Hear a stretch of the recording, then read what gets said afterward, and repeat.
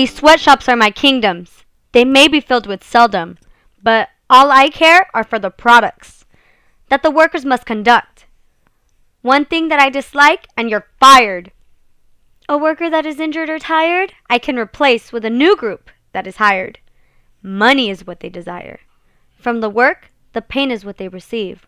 Working happy here is not guaranteed. I hire inspectors to make them work faster. The workers need to bow down to me, like I am their master. The Boss of Everything. Written by Christina.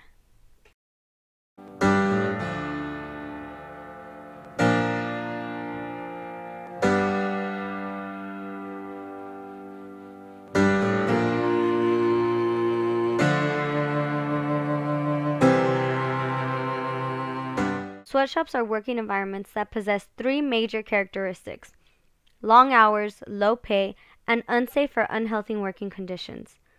Sweatshops may also have policies that severely restrict workers' freedoms, including limiting bathroom breaks and even conversations with fellow workers. At its worst, violence is used against sweatshop workers. Sweatshops have been a factor in the production of goods around the world for centuries. But the globalization of business has led increasing numbers of major corporations to take advantage of low-cost sweatshop labor in developing countries. Recent examples of sweatshop conditions in the garment industry have caused an international outcry by labor leaders, activists, and government officials. Although manufacturers tend to deny it, sweatshops still exist even in the United States. Okay. ¿Me podrá decir su nombre? What is your name? Silvia Acevedo. Where did you work? ¿Dónde trabajó? American Painter Work. ¿Cómo hiciste de ese trabajo? Where did you hear about it? Por una amiga. ¿Una amiga? ¿Qué fue el proceso para entrar a trabajar ahí? What was the process to work there?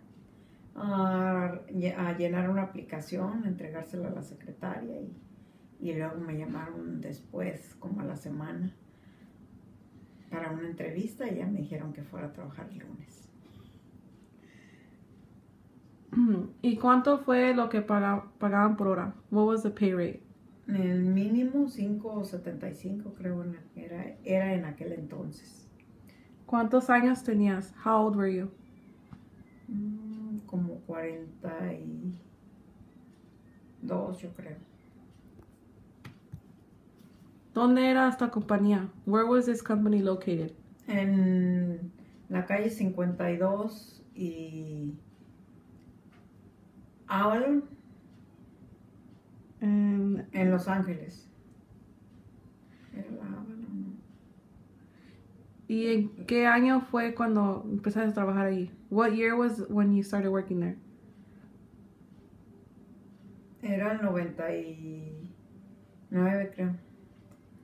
99. 2000, por ahí. ¿Y cómo era el tiempo de los lunches y breaks? How was the timing on their hours and your breaks, your lunch? Pues el tiempo empezaba a contar desde que sonaba la campana y teníamos que ir corriendo a calentar la comida. Luego éramos muchos para calentar la comida y a veces te la tenías que comer casi fría porque no alcanzamos a calentarla en los 10 minutos que daban de break. ¿Y era difícil trabajar ahí nomás hablando español? Was it hard to work there only speaking Spanish? Pues sí era difícil porque te traían una raya, te ponían... Estaban y que apúrate y que esto y que lo otro, te ponían hasta nerviosa de tanto que te daban presión. ¿Y nunca había injusticia en el trabajo? Was there ever any injustice in the work area? Pues sí, porque como ellos nomás te usan, nomás...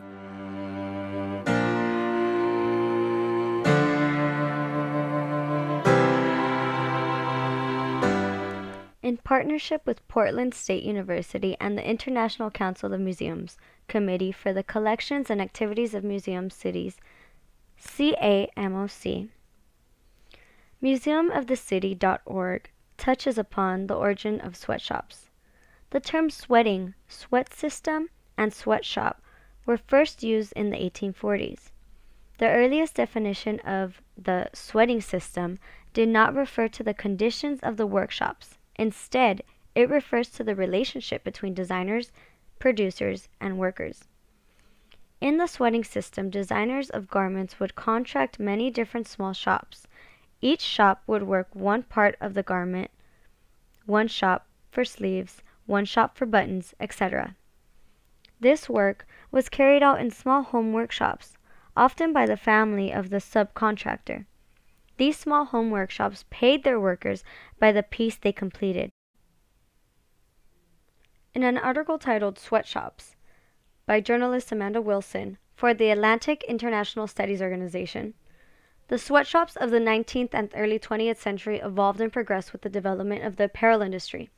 Sweatshops built up the industry to what it is today. Sweatshops are no longer a force in developing the national economy. They only serve the needs of overconsumption and materialism. However, one could also argue that there are many other things a country needs in order to become a developed country. The existence of labor laws and industry regulations should also be a prerequisite for entering a certain sector of the economy, yet it rarely is.